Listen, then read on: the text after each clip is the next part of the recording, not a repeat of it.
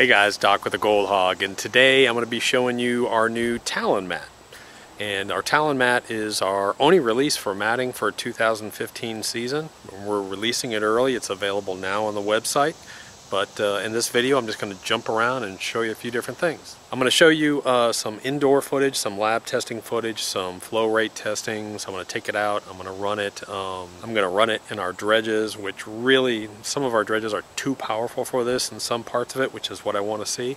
I want to see a maximum flow rate, very, very high turbulent water versus a lot smoother water.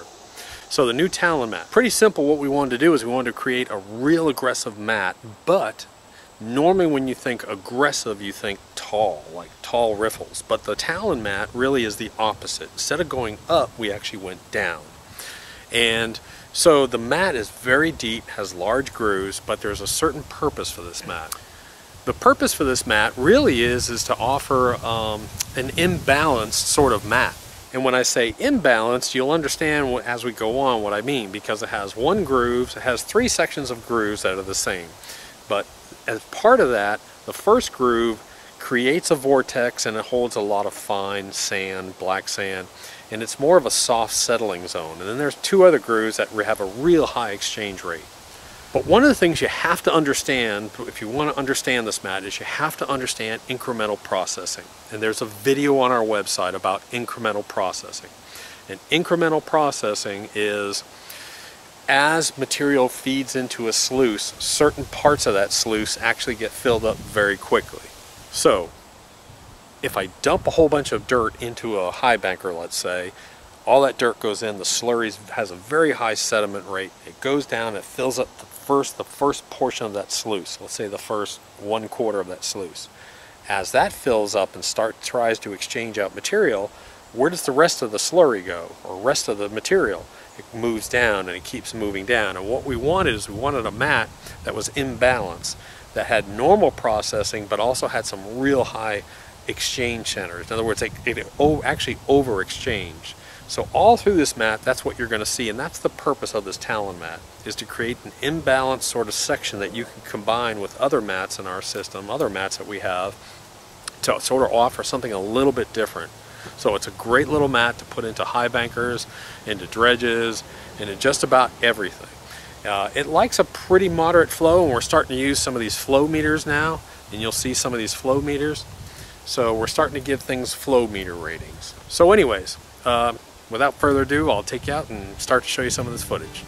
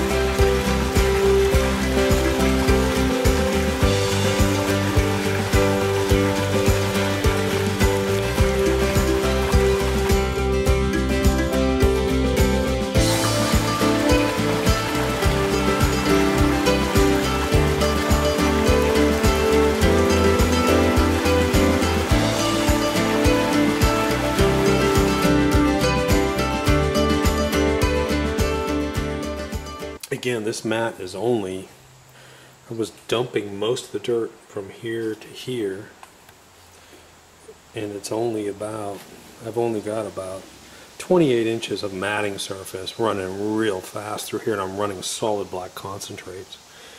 So a little challenging, but you can see the next downdraft. I see some little bit of gold down in there. Then we go up to the new Talon, and you can see what I'm talking about those 3 different levels.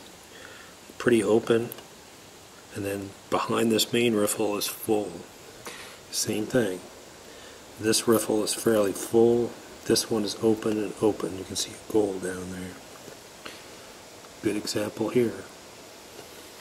This is a really good example right here.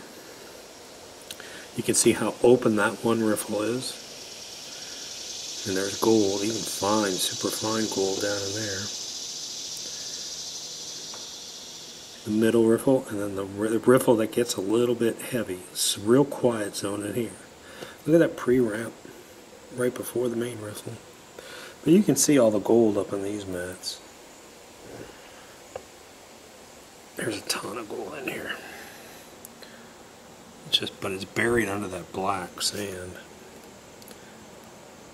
Like right here. Look at that. That's just packed. Same thing, you can see the first pre-ramp is just loaded. So I'm sure that this area is going to be loaded too. But you can see I have now the sun's coming out, you can't. But I have a ton of gold sitting up in here, and I have less and less and less and less as I go on because of incremental processing. I'm always going to have gold further down here. Most of my gold will be up here, but I am going to have gold all the way down. Incremental processing.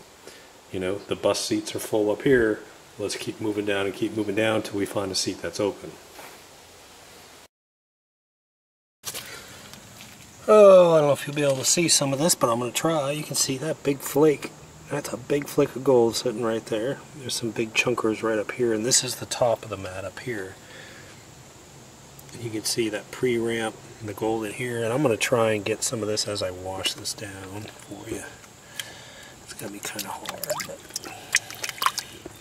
but you can see as I start to wash it down, the gold appears. And it's deep down in there.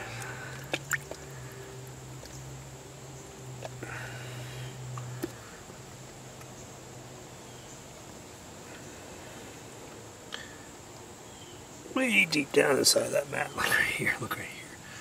That's pretty cool.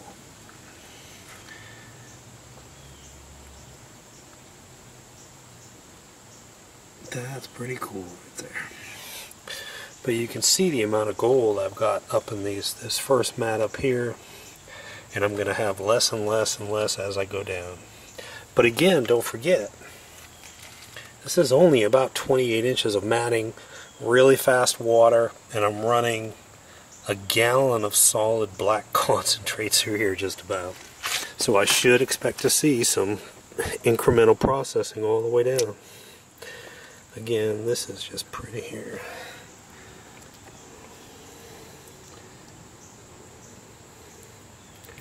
I wanted you to see that behind this riffle right here, there's a lot of gold sitting deep, deep, deep inside of it. Which you can see right there. As I wash it down, you can see the gold deep down inside of it. Pretty cool.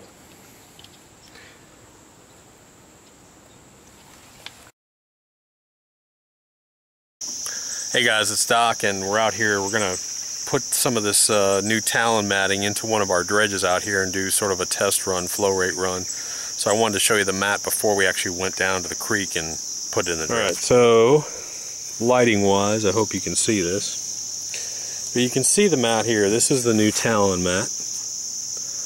And when you have this riffle, this is the first riffle on the mat. And that holds a lot of material. It's a real quiet zone, so it holds a lot of black sand, a lot of material. These two grooves right here are very active, so it's a good pausing point for gold. This gold really pauses, but it stays open. It's very violent here, which is nice. And you'll see that on some of that video, it wants to come back into this groove. So it sits here and then it wants to come back. So it doesn't just sit here and then go this way. It wants to come back, so it slows down. But what I'm doing is I'm taking a river hog, and I've got the river hog cut way down. You can see how low I have that. It's almost even with the ramp here into a throw situation. So there's not going to be a whole lot of turbulence in this mat. And then, so I've got like one river hog cut, and then I've got 1, 2, 3, or 1, 2 talons. Same thing. I've got a river hog cut here, and then I've got talon, talon, river hog. And we sort of repeat that pattern all the way up the mat. So that's what I wanted to do. This is, on our basic flow testing, this is what we've seen, what we've determined to be good in most dredges. This way we're only treating the bed load, we're not creating a lot of turbulence. We've got big open grooves for big gold, plus a lot of areas for fine gold too. So we'll get that in and get it running. Hey guys, I'm going to talk to you over here for a sec real quick, because when I go back over there it's going to be loud. But I want you to watch this flow. Up at the top of our dredge, the water is going to be really hot, really fast. And then it gets a little bit slower and a little bit slower, but you can actually see the lines, the three main slower riffles in this new mat. You can actually see they stay a little bit white, and the other two behind that actually clear out really fast. So you'll be able to see it in this dredge while it's running.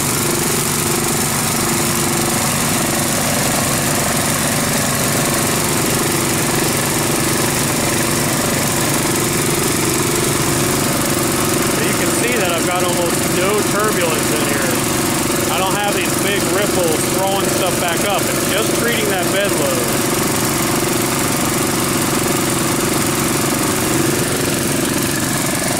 That's what I'm talking about. See how we look kind of bare right here? Now all of a sudden he'll hit more material, higher feed rate here soon, and all that's going to fill up. There we go. Now we're having material come through.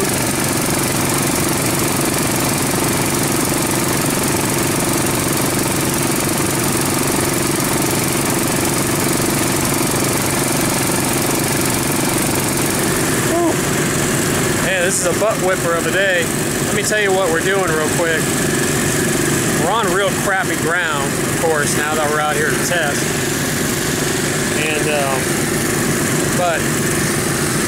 So we're not really able to see a lot of gold in the mats because there's a bunch of sand and everything. So what we're doing is we're catching 100% of the tailings in a big tub and then panning it down. What a pain. So what I'm doing is we're taking this tub and we're catching 100% of our tailings right over here. We're putting it under there, leave it there for 3 minutes, bring it back over here, use the hog pan, use a regular pan, test. And I mean, I'm barely finding anything on my tailings. So that's a good sign, but I know I'm not on good ground, so. Alright, so here's my problem right now is we're on crappy ground. We did an hour run, and after an hour run, I should see some okay gold, and I'm just not seeing. And I told Brandon was out here, and I told him, I said, I don't see any gold in my tailings. That scares me. When I don't see gold in my tailings, I get really worried, because I should have 1 to 4% of my gold should go out the back end if I'm running a 96 to 99% recovery rate. So I should see some gold in my tailings. I'm seeing no gold. So we shut down, we cleared out, we saw a little bit of gold in the mat. Alright, so I finally have, now we're not even near the top of the mat yet. We're still way down here. We're getting close though. Now this is the big riffle here, and you can see I've got little tiny stuff. I mean tiny gold in here. The one at the end of my fingertip is about a 100 or 150. Then I've got maybe some 50s up there. I've got gold over here. I mean, this is a crappy area we're in, so it's kind of, and I know that looks like a big piece, but it's not. It's still close to a 50. There's a little 100. So this line probably has about 30 pieces of gold just in that one line. Then you come up here, and this is one of those high energy ones, and you can see inside that high energy one that there's some gold inside there too.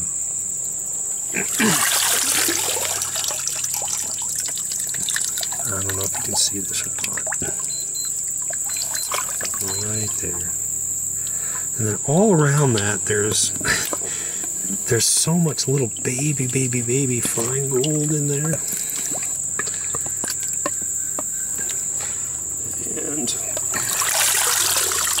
And we're moving up a little bit, so the gold is getting more.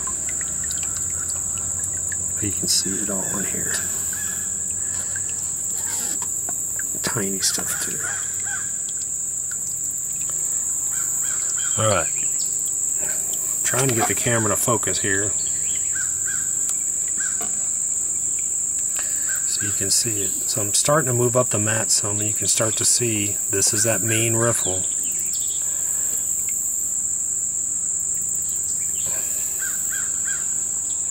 You can see sort of in here, I'm starting to get kind of some of the bigger pieces in here now. And this really where the mat kind of started to look almost blown out, so it's nice to see. Hold that up. So it's kind of nice to see their gold in there.